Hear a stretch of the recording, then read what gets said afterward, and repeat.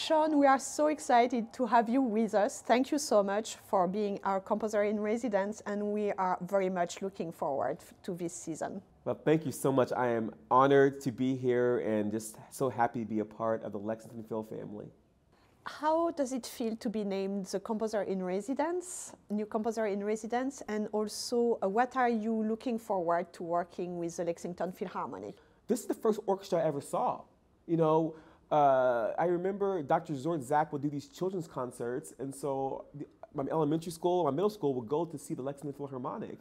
So it's just one of those full circle moments that I had no idea. I mean, in my wildest dreams, I would come back and write for that orchestra, the first orchestra that I saw as a kid, being fascinated with all these musicians on stage at the Singletary Center. And so it just feels so wonderful that I'm now part of this family and now writing for this orchestra. You're going to do the world premiere of a new orchestration of one of my most popular pieces called Two Black Churches. It has been on 2 Grammy-nominated albums and performed, worldwide. In fact, just in Wigmore Hall in the UK by a really amazing baritone, Will Liverman. And so I'm excited to orchestrate the piano version because that piece needs to be orchestrated, and so I can hear the full colors and spectrum of the orchestra. So anyway, I'm just so excited about this collaboration and how you're going to bring it to life. The first orchestra to bring this piece to life. We are also so excited about that, and also Will Liverman will be here. It's going to be a huge treat. I can't call him a rising star anymore because he has risen. And one of the best, most prominent baritones in the world will be here in my town at Singletary Center, doing the world premiere of the orchestrated version of this piece.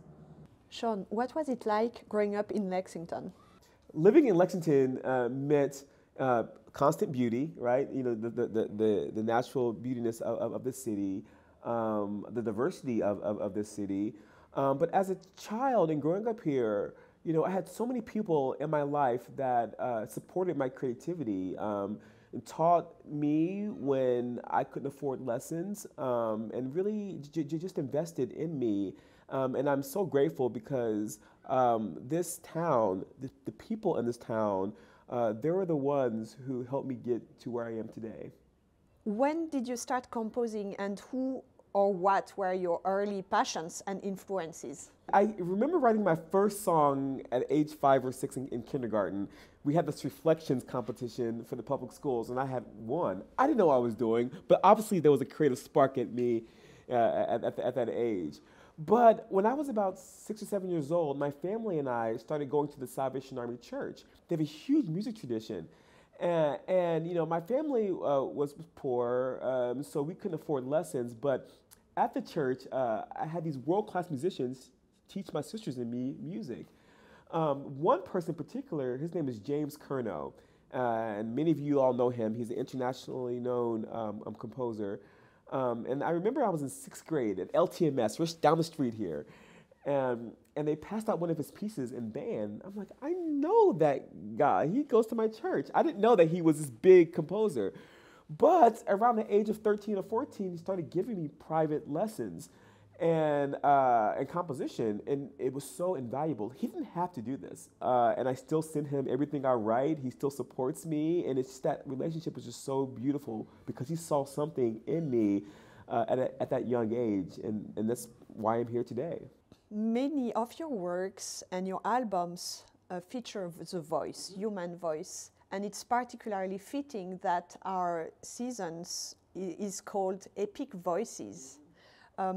What excites you about working for voice and writing for voice?